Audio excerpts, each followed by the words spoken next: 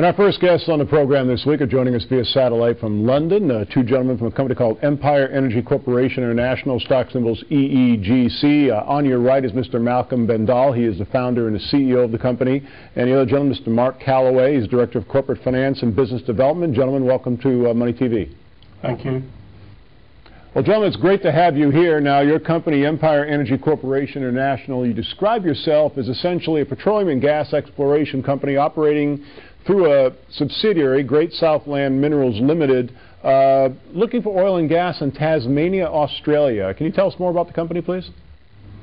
Yeah, well, basically, I started the project in 1977, took up the first licenses in 1984, and there was no work on the area. It was a real frontier basin, no exploration, no gravity, no magnetics, no seismic.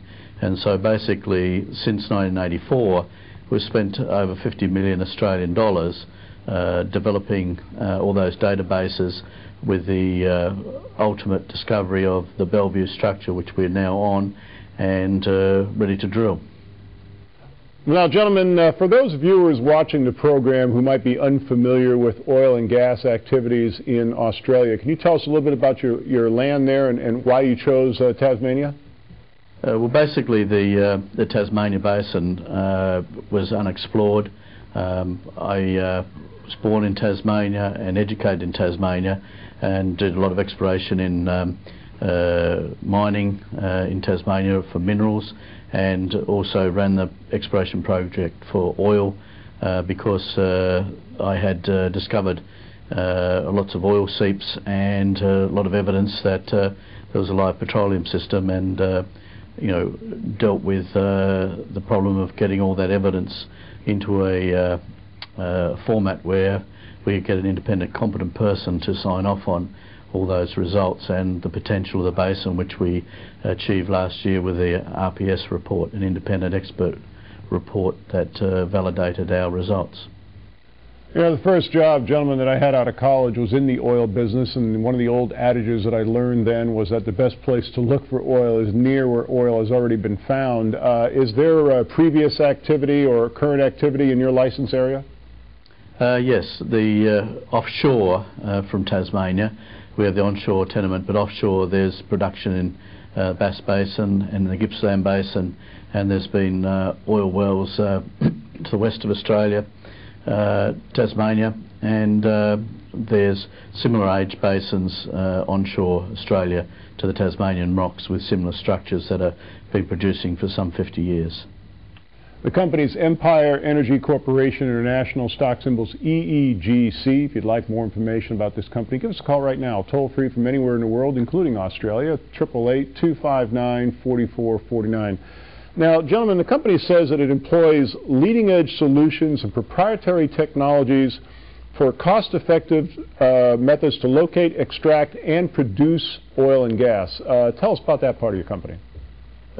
Basically, because it was a frontier basin, and because we had the challenges of that it was unknown, and that a lot of the standard techniques, scientific techniques in seismic acquisition and in gravity, because of the rock types, which you have a volcanic rock there, diabase that's 800 meters thick. This created some challenges in drilling, and also that had to be overcome, and also in geophysics. So we had to change the wavelength frequency of the seismic to get better definition of the seismic, and we actually used wavelengths too in the gravity to actually define the structures, literally seeing through the dolerite to where the domes could be identified, then to place the seismic lines effectively over the top of those domes, and we proved that that was a very effective technique, and that took 10 years to overcome that problem. We first shot seismic onshore and identified the problems with seismic in 1987 and 1988, but we didn't overcome those problems really until 2007, where we actually finally were able to see very clearly through the dolerite. Right now, I'm very familiar with seismic. As I mentioned, I was in the oil business fresh out of college, and it was with a seismic company. I was a land lease agent, and of course, that's the science of shaking the ground and creating a map of the subsurface, looking for pockets where oil might be. Now, you mentioned you're dealing in a frontier area. Is it going to be difficult to transport oil once you do find it? Well, first of all, it's an onshore concession, so that means that life is going to be a lot easier. There is quite a lot of infrastructure already in place. So there's a two-way gas pipeline which connects the mainland to Tasmania, so that if we come up with gas, then it should be a relatively easy thing for us to connect in. Otherwise, there's a series of small terminals already existing onshore, and we believe that we can probably, in the early phases, put in either a short pipeline or a series of trucks to get in very early production moving, thus allowing us to sort of gain time to put in a more substantial development. But it's not that far from the mainland in any circumstance, and so we have a ready market for us already in place. And obviously, because it's onshore, we believe that this will be a relatively easy and cheap method of production.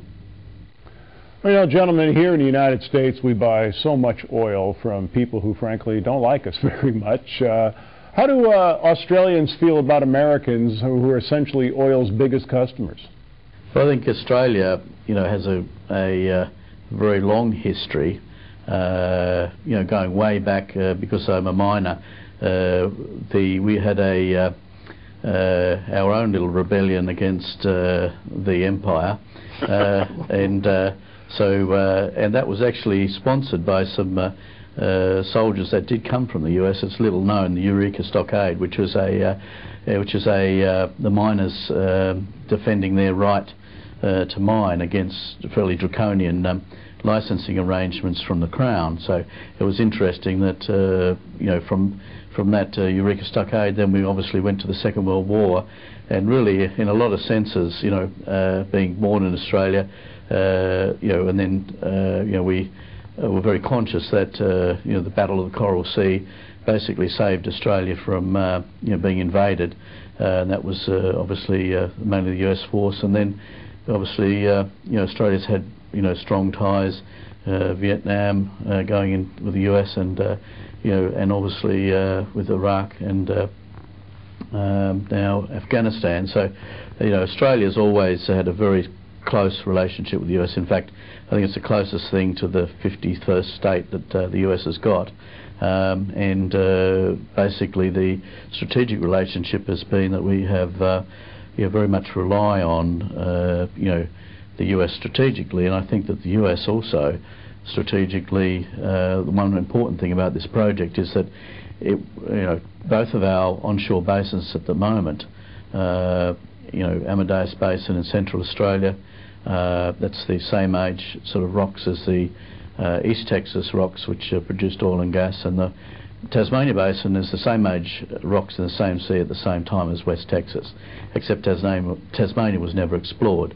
In addition to that, we have the Tasmanian oil shale, the richest source rock in the world. So, you know, strategically that could be a very important basin for the US, because if you actually look at you know, the steaming from the USA to the Middle East, for example, Australia would be the only you know, friendly refueling port you know, between the US and the Middle East. So it is an important strategic you know, alliance between Australia and America, and obviously one that's you know, been sort of tested in war. So the oil that we have in Tasmania is you know, heavy crude oil, so producing you know, heavy lubricating oils and bitumen, and also you know, bunker fuel for you know, destroyers. And so you know, it is an important strategic asset.